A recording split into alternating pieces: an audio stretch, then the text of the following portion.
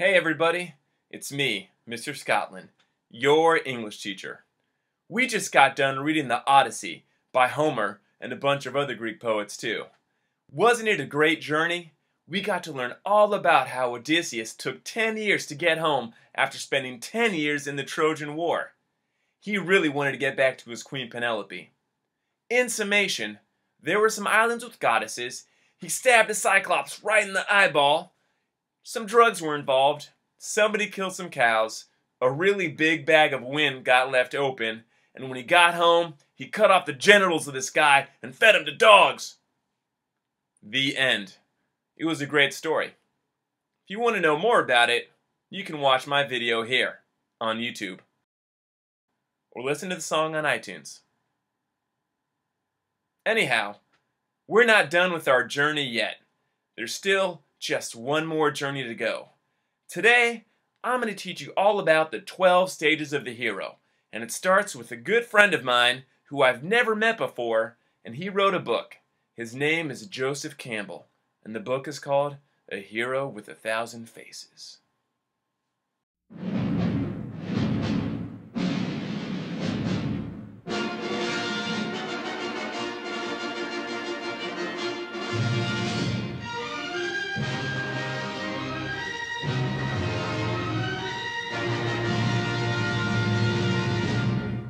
To teach you about the 12 stages of the hero's journey, we're going to use one of my all-time favorite movies ever, Pitch Perfect.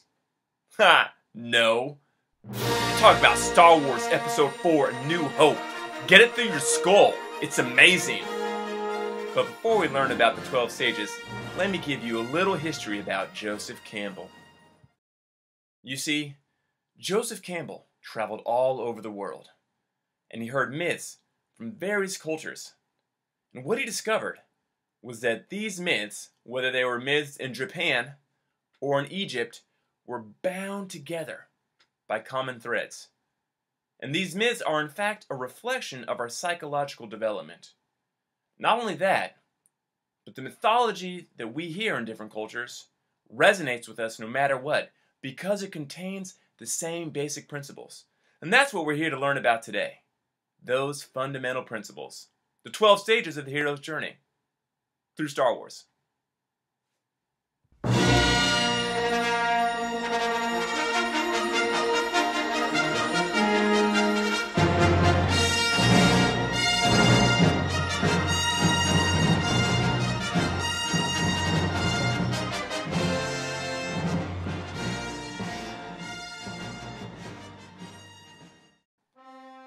If you haven't seen Star Wars, don't worry. I'll give you a quick synopsis to catch you up so that you're not totally lost. But what you need to take away from this, if you were to take away one thing, and you'll take away more than one thing, I promise you, but if you took away one thing from this, it would be watch episodes 4, 5, and 6 first. Then, I suppose, if you really wanted to, you could watch episodes 1, 2, and 3. But if you don't, no big deal. I know that sounds counterintuitive, but trust me. Anybody over the age of 30 would agree with me. But we're only going to focus on Episode 4, A New Hope. And this is what Episode 4, New Hope is about. Okay, so it starts, there's this ship flying over this planet, and then a bigger ship comes along and catches the smaller ship. And on the big ship is this guy, and he's dressed all in black. His name's Darth Vader. And he talks funny while he breathes, which is like a weird thing to do, but he can breathe and talk at the same time. He's like, where are the plans for the Rebel Alliance? And then Princess Leia, she was on the smaller ship. She's like, I don't know what plans you're talking about. That is a lie. And it's true. She is lying. She is lying. She knows where those plans are because she put them on these two droids. A droid is like a robot, but it's like a robot that can think for itself. One of them's name is R2-D2, and one is C-3PO. So like Android, but minus the "and." But the little one, R2-D2, he's like a little trash can. Okay, anyways, the two droids go down to the planet, and they escape. And Luke Skywalker and his uncle, they buy him. Okay, so Luke is like this whiny teenager, and he lives with his aunt and uncle on a moisture farm, so you know you have it tough when you have to farm for water. They buy R2-D2 and C-3PO, and then Luke is like cleaning R2-D2, and then R2-D2 shows this image, and it's Princess Leia, and she's like, help me, Obi-Wan Kenobi, you're my only help. Luke's like, oh my gosh, who is she? She's beautiful. And then R2-D2 runs away, and then Luke runs into this old guy, and the old guy saves him. This old guy's name is Ben Kenobi / Obi-Wan Kenobi. Obi-Wan like listens, he's like, Luke, let me teach you about the Force. And Luke's like, what's the Force? And then Obi-Wan's like, it surrounds us, binds us, penetrates us.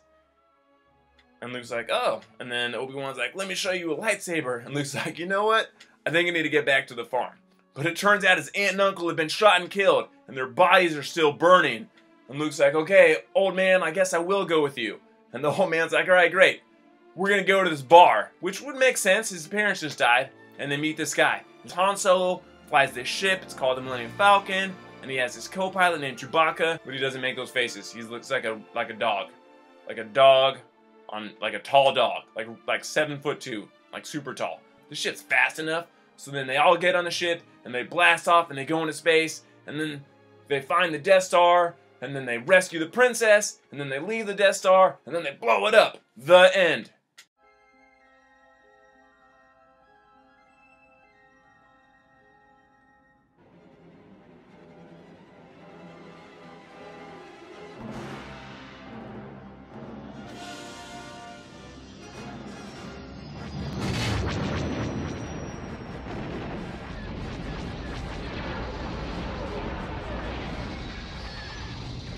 Stage number 1 of the hero's journey is introduction to the hero and their ordinary world. Now, it's really important we meet the hero in their ordinary world, because then we wouldn't really understand how difficult, like, the non-ordinary world that they go to is. So, you know, you want to understand the challenges the hero has to face, but first you gotta see him in, like, normal life. So, in Star Wars Episode 4, Luke Skywalker lives on a desert planet, and he farms water. And, like, that's what he does. That's his ordinary world. It's a planet, it's a desert, he farms water, it's like a low-key life, he's with his aunt and uncle, and there's 2 sons. So that's his ordinary world, stage 1. Stage 2 of the hero's journey is called the call to adventure. And it's at this point in the hero's journey that somebody or something says, hey, there's an adventure to go on, and we need to go do it.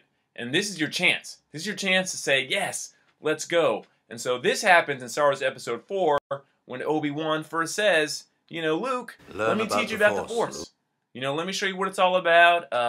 You can, like, do these things. You have these powers. I'll show you Father's lightsaber. Like, it'll be cool. And you know, and that's Luke's first call to adventure. Okay, so that's stage 2, the call to adventure. Stage 3 is called the reluctant hero. And for most heroes, right, they go out, they have this call to adventure, but instead of taking it, they either say no, they're like, no thanks, I'll pass on adventure today, or something gets in the way, they get denied. But ultimately, they do choose to accept. So Luke, as the reluctant hero, initially Obi-Wan's like, hey, you know, let me teach you the Force. Like, I can show you some things. And Luke's like, nah, you know what? I don't know. That sounds a little too crazy. Like, I have it pretty good here. You know, I don't pay rent. I live at home. I'm saving lots of money. And I'm with my aunt and uncle.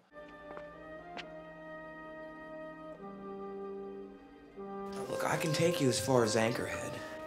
You can get a transport there to Mos Eisley or wherever you're going. You must do what you feel is right, of course. And so he says no to that at first. But then later on, after his aunt and uncle are killed, he's like, okay, I think so. I think I should do this. I think I should go on this journey. I want to come with you to Alderaan. There's nothing for me here now. I want to learn the ways of the Force and become a Jedi like my father. Okay, so stage 3 is the reluctant hero, but then ultimately they do decide to go on the adventure. That's the thing that they do. Yeah. Thank you, far too kind. Woo. Yeah. Ready? Woo. Let's go. Can I get an encore? Do you want more? Cook and roll with the Okay, Brooklyn boys. stage 4. Stage 4 is all about the mentor. Okay, and the mentor, pretty consistently, is either an old man or an old woman full of knowledge who comes along to help guide the hero. The Force is what gives the Jedi his power.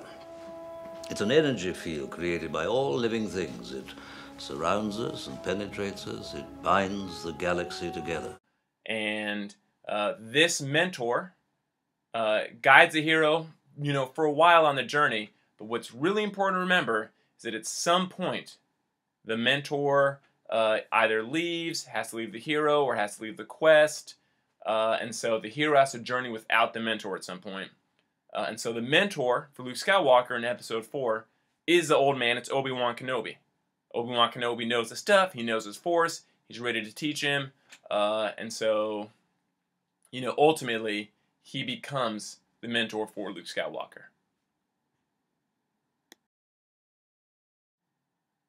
Stage 5. The hero passes the threshold.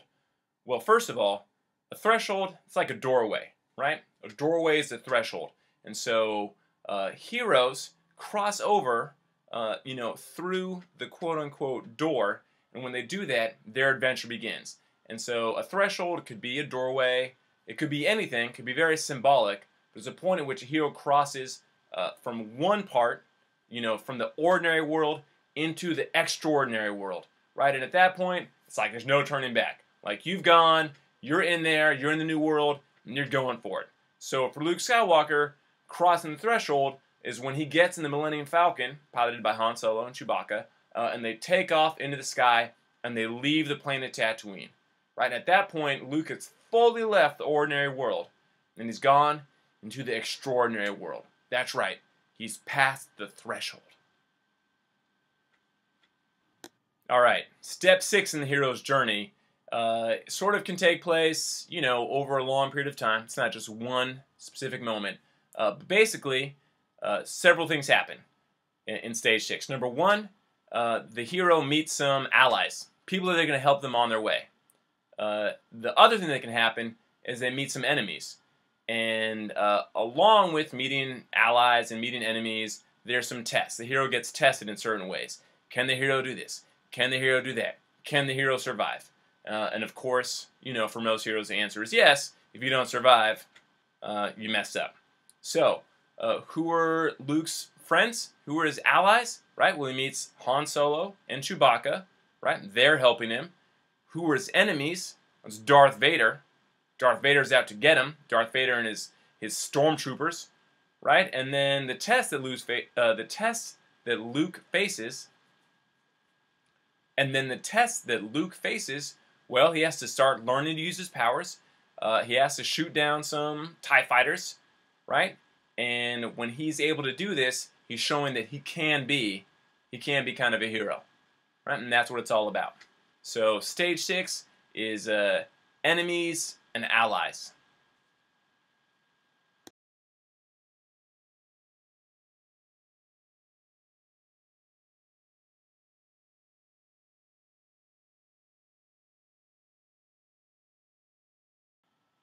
Stage 7, Belly of the Whale. In Stage 7, the hero goes someplace dark, dangerous, where they're surrounded on all sides. And, it could be a cave, it could be the enemy's fortress, it could be anywhere in which it's extremely dangerous, and, there's a chance that they could die. Right? So for Luke Skywalker, in Episode 4, his Belly of the Whale, he literally goes into the trash chute of the Death Star. So, if you think about your stomach is this place where you put all this stuff and then there's junk in there, right? Well, Luke Skywalker is literally in liquid, surrounded by, trash, and that's his Belly of the Whale, right? Almost literally, he's in a stomach. Stage 7. Belly of the Whale. Stage 8, Death and Rebirth. Part 1. Right? In Stage 8, the hero is on the brink of death. In fact, most times, as a viewer or a reader, you think the hero's dead. Right? They can't come back from that. They're completely gone, and then boom. Right? They either come back from being almost dead, or they fight back, or they do something to get back to the point where they're alive again, and they're ready to go, and they continue on their quest, on their journey. So, in episode 4 in Star Wars, Luke Skywalker, he's in the belly of the whale, literally, in this water, and a monster grabs him, and it pulls Luke underwater. And, Han Solo and Princess Leia and Chewbacca, they're all there and like, oh my gosh, where'd Luke go? Where'd he go? And Luke's underwater. He's being held down there for a long time. And we don't know where he is. And Han Solo and Princess Leia and Chewbacca, they don't know. And it gets like really tense and quiet and like awkward. What happened to Luke? And then he's reborn. He comes, screaming out of the water, gasping for breath. I would say sort of similar to a baby being born, covered in stuff, taking in air, kind of screaming, and he is literally reborn. Death and rebirth. Death and rebirth. Stage 9 is called Object of the Quest. That's like one name you could give it. Object of the Quest. And in Stage 9, the hero recovers whatever it is that they're after. So, for example, Luke Skywalker in Star Wars, he's after, he's there to rescue Princess Leia. That's sort of his quest. His quest is to rescue Princess Leia, and he's done that. He's recovered the object of the quest, and now it's time to escape. Right? So Stage 9, getting the object of the quest. Stage 10 is basically escape, right? Most heroes, they're out on a quest, they're out there to get something, they want to recover something, and once they've got that something, then they have to leave, they have to escape, and it's a pretty risky endeavor, right? Because their enemies now know that they have whatever the object is, object of their quest, and so they're after them. So in Episode 4, Star Wars A New Hope, Luke Skywalker gets Princess Leia, right? But now that he's got her, he's got to escape. So for him, Han Solo, and Chewbacca all hop in the Millennium Falcon, and they take off, right? And they've escaped with the object of the quest, but then they're pursued. They're pursued by these TIE fighters, right? And if they get caught, they're going to be in big trouble. What's also important is that in this moment, if you think way back to Stage 3, learning about the mentor, right? Well, this is a part in the journey where Luke has to continue without Obi-Wan Kenobi. Okay, spoiler alert. Darth Vader kills Obi-Wan. No! Quite sad. So, Stage 10, escape. Alright, Stage 11. It's the second death and rebirth scene. Sometimes it's referred to as a resurrection, and it's another point in which the hero is on the brink of dying, even though they've nearly accomplished their quest, and you think, oh man, they're not going to make it, they were so close, right? But then, boom, they come back, they survive, maybe they sort of appear out of nowhere, and they make it, and they live, and they go on, and they're successful. So, in Star Wars Episode 4, Luke escapes with Princess Leia, and that's kind of the start as part of, his quest, but then it turns out he has to help destroy the Death Star. And so remember, we sort of talked about that little small area he has to shoot. Well, he's going down in the trenches to shoot it. He's in this thing called an X-Wing, and he's going to fly it in there and shoot his proton torpedoes. But then Darth Vader's chasing after him. And right when it looks like Darth Vader's about to kill Luke, and you're like, oh no, he's not going to make it. Han Solo comes out of nowhere. Right? Shoots Darth Vader. Darth Vader goes careening in space. You're like, oh, Luke made it. And then, he shoots his weapons. So, Stage 11, another death and rebirth scene, sometimes known as the resurrection. Like we always do with this. You've been keeping track. We're almost there. Stage 12, return to the ordinary world. So, in many instances, the hero has gotten whatever it is they're after, and now they're able to go back to the ordinary world and go back to where they're from and sort of celebrate and live the good life and like, yeah, I got the object of the quest. Sometimes. But sometimes Stage 12 is not just return to ordinary world. Sometimes Stage 12 is, I did what I needed to do, I accomplished the first part of the quest, but it turns out there's more work. So at this point, if the hero has not quite done everything they're supposed to do, accomplished everything they're supposed to accomplish, they actually go back through the 12 stages. And you sort of have to do that over and over and over again until you figure it out, which would explain sequels. So for Luke, instead of going back completely victorious, he doesn't quite exit the extraordinary world. He just gets a medal and sort of is like, hey, I did it. I blew up the Death Star. I'm a big hero now. And Han Solo gets a medal. And Chewbacca actually did not get a medal. He was overlooked, and I think people recognize that because the MTV Awards actually one year Chewbacca did. He actually got that medal, which was nice. So, for Luke Skywalker, it's like a brief return, but then you're like, no, I need to know more what happens. Episode 5, The Empire Strikes Back, and Luke repeats the journey. So remember, Stage 12, return to the ordinary world, or go back on a quest again. And that's what happens. Thanks for watching. Once again, I'm Mr. Scotlan, your English teacher. I hope you enjoyed this. In the words of Chewbacca.